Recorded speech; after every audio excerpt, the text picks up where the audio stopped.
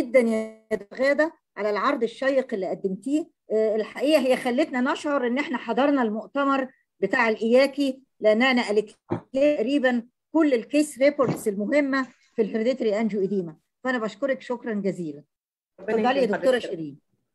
دلوقتي طبعا برزنتيشنز جميلة جدا، وأنا هقدم بنتي العزيزة دكتورة روبا الجويش، مدرس المساعد في القسم عندنا، وهي الحقيقة متفانية في عملها ومخلصة جدا وبتعمل فيه صمت وشايلة شغل كتير جدا جدا، وفي الوقت نفسه هي متألقة علميا. فأنا فخورة بيها جدا ومبسوطة بيها ومنورانا النهاردة يا روبا، وهتكلمنا روبا عن الجيوغرافيك ديستريبيوشن اوف هيريديتري انجيوديما. اتفضلي يا روبا. شكرا جزيلا دكتور شيرين والله على هذا التقديم الرائع، يعني انا اكثر مما استحق بكثير والله، شكرا جزيلا. مساء الخير اساتذتي وزملائي والضيوف الكرام. دلوقتي هنتكلم على الجيوغرافيكال فاريشنز ان هيريديتري انجيوديما هايلايتس فروم اياكي كونجرس. هنشوف في الكونجرس ازاي اشكال الهيريديتري انجيوديما المختلفه في بعض المناطق في بعض البلاد المختلفه في العالم. يعني أول استادي معانا هتكون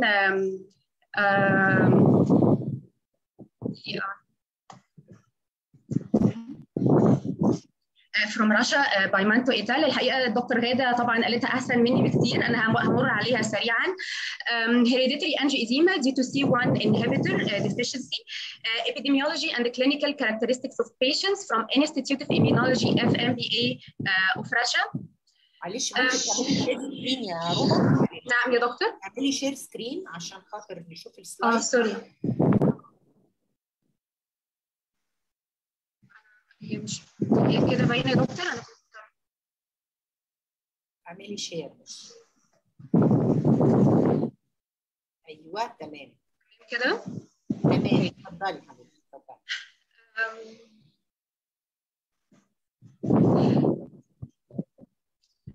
Okay, this study aimed to describe the clinical features of C1 inhibitor hereditary angioedema in patients from the aforementioned institute in Russia. Another aim was to establish predictors of laryngeal angioedema. طيب سريعا هم لقوا كان ال studied population 194 patients, 7% of the patients كانوا without any clinical manifestations were diagnosed genetically. Type 1 hereditary angioedema was encountered in 89% of the patients, while type 2 was in 11%. The majority of the patients were females, 70%. Average age of diagnosis was around 35 years, and positive family history was found in 74% of the patients. طيب what about the clinical onset؟ هو كان around 11 years، طبعا huge gap يعني between the clinical onset, age of clinical onset and diagnosis. Clinical manifestations لقوا ان peripheral angioedema كانت في 98% of the patients, followed by the facial angioedema and abdominal attacks in 86% of the patients. Laryngeal angioedema was found in 49%. لقوا ان الفول triad of the symptoms اللي هو peripheral angioedema, abdominal attacks and laryngeal angioedema كان in 41% of the patients، يعني اكثر من 50% of the العيانين ما يجوش بالفول بلوك بيكتشر، هيجوا بعرض واحد فقط وكافي انه تسسبكت الهيريديتري انجيوديما. زي ما قلنا قبل كده diagnosis delay was more than 5 years in 79% of the patients. طيب ال consequences of this delay لقوا ان 22% suffered of relatives death from edema, 20% had unnecessary surgeries, and 4% had tracheostomy. Okay, predictor of laryngeal edema, they found statistically a significant relationship between the laryngeal angioedema and the patient's age, as well as positive history of abdominal attacks and facial angioedema. طيب long term prophylaxis لقوا ان 79% of the patients احتاجوا ان هم احتاجوا long term prophylaxis for at least a short period of time. طيب دي كانت تور سريعه في رشا. احنا هنروح دلوقتي كندا في بوستر باي بادو ايتال. Hereditary angioedema in Canada, preliminary demographic and treatment results from the second national survey. They aimed to study hereditary angioedema patients and their caregivers to gain updated information on demographics, burden of illness, and treatment of hereditary angioedema in Canada. طيب لقوا ايه زياده عن بوستر في رشا؟ لقوا هم يعني درسوا الجروب بتاع hereditary angioedema with normal C1 inhibitor ولقوا انه يمثل 27.6%، يعني almost 1/3 of the patients, which is not a small percentage يعني.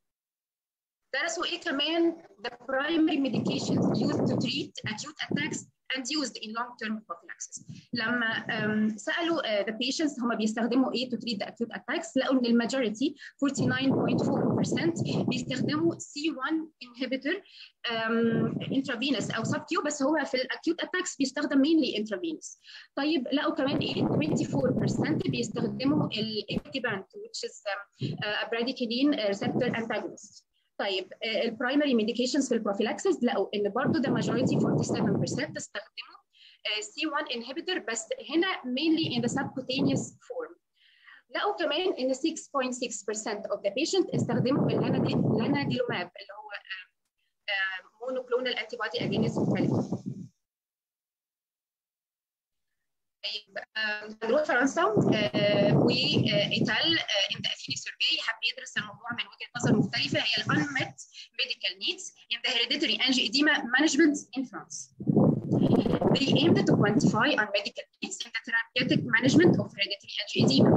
لقوا ايه؟ لقوا ان among the active patient list كان هناك 945 patients diagnosed with hereditary angioedema. منهم 231 with normal C1 inhibitor and 714 with C1 inhibitor deficiency، يعني تلت وتلتين تقريبا. طيب those with C1 inhibitor deficiency كان منهم 423 receiving long-term prophylaxis. درسوا the unmet needs يعني of those people يعني شوفوا current therapies ايه unmet needs. لقوا ان الاناديلوماب accounted for the least percentage with 11% and the tranexamic acid accounted for the highest 55% unmet needs, followed by the androgens, the progestins, then the androgens and the C1 inhibitors. Totally the unmet medical needs was 29% on the current therapies. Another point in this study was the decision to initiate a long-term prophylactic treatment. It was motivated by 5 criteria. أولهم the quality of the life of the patients, then frequency of attacks, total yearly number of attacks, severity of attacks, and lastly professional impact of the disease. دي an interesting case الصراحة reported by Aloyan, a case of angiotensin converting enzyme inhibitor associated edema.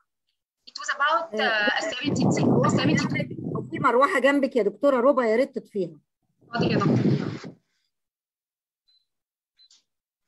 عاملة interference. It was about a 72-year-old male presented with tongue swelling and difficulty speaking. He was on ramipril daily with no history of allergy or edema. His tongue was occupying nearly the entire oral cavity and protruding out. No other edemas or skin changes were found. Immediately after admission, his condition deteriorated, resulting in respiratory arrest within seconds. Epinephrine was injected, intubated with a newborn-sized endotracheal tube. Tracheostomy was successfully done. He received the fresh frozen plasma, which resulted in a substantial decrease in edema in the next few hours. Tracheostomy was closed after 3 days, and while the patient was discharged with no sequelae. He was prescribed amlodipine for hypertension and advised against ACE inhibitors in the future.